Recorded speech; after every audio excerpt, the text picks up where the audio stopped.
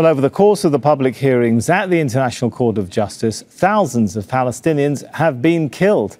On January the 10th, the day before the hearings began, Israeli forces had killed more than 23,000 Palestinians.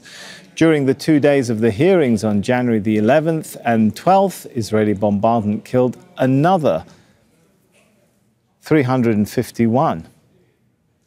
In the month following those hearings, more than 5,000 Palestinians died. But on February the 16th, the UN's highest court rejected a request for urgent measures to safeguard civilians in Gaza. Since that request was rejected, though, more than 6,000 Palestinians have been killed, raising the death toll to 35,272, with close to 80,000 wounded. Well, earlier, South African lawyer Adela Hassim spoke at the court. She outlined the devastating impact Israel's war has had on children in Gaza. More than 14,000 have been killed. Thousands more have been injured or lost family members.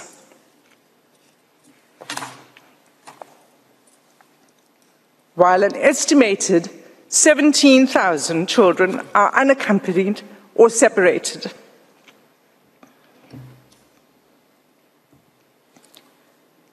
Nearly all of Gaza's children have been exposed to traumatic experiences, the consequences of which will last a lifetime.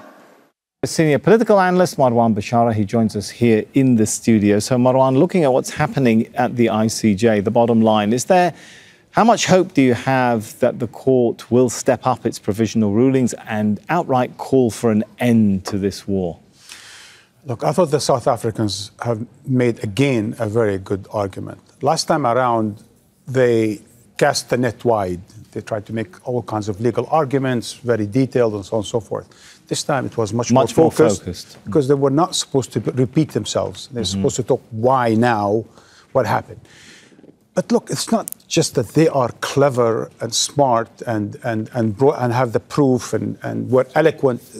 It's because what happened speaks louder than any argument we can make in any court, just by citations. Mass graves. Mass graves.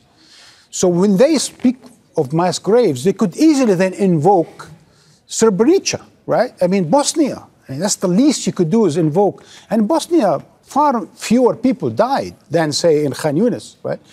So the idea that Israel has been carrying such war crimes, that it has been doing it with such pattern, with such intent, with clear objective, as cited by war cabinet ministers, or rather security cabinet ministers, saying annihilation of Rafah, Khan Yunis, and so on.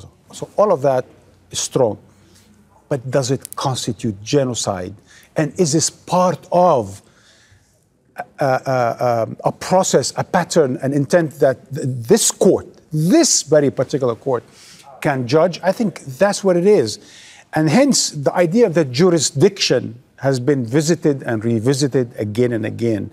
Will this court do that? Now, the South African, again, picked up on the provisional arguments of the last time and saying, you, the ICJ, have ruled that yes, this is within your jurisdiction. Well, let us tell you something.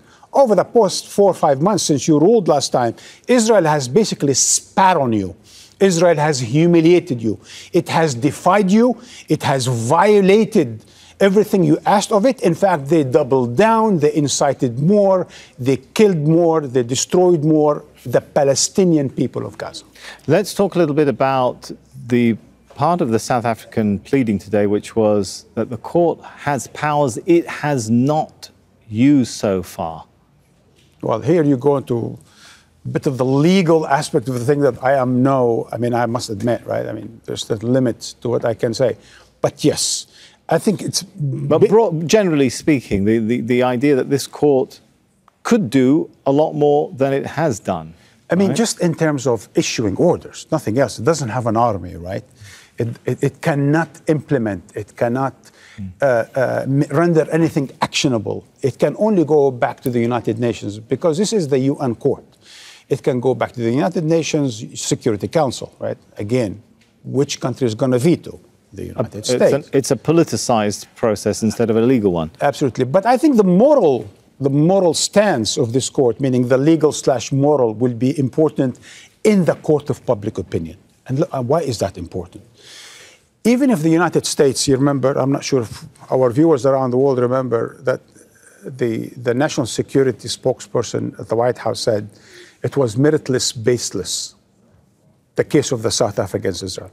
Well, certainly the court disagreed and said there is a plausible genocide happening there. We need to protect the Palestinian people. Now, why is this important? Because the United States is losing credibility. It's losing standing around the world because of its double standard and hypocrisy on the question of Israel. And these are two different things. It's double standard because it treats one situation in one way and another situation another way, say Ukraine, Palestine, right? Two, hypocrisy because it pretends to be standing for universal values, democratic values, human rights, and putting human rights at the center of its foreign policy, while at the same time providing some $30 billion of arms to a country that is basically now accused, indicted in carrying genocide. So America is suffering hugely in terms of its credibility and standing because of its defense of Israel and its justification of Israel's war crimes and genocide. And I think that will have consequences on the intermediate and long term on the superpower status of the United States. All right, Marwan, thanks so much for your analysis. Make sure to subscribe to our channel to get the latest news from Al Jazeera.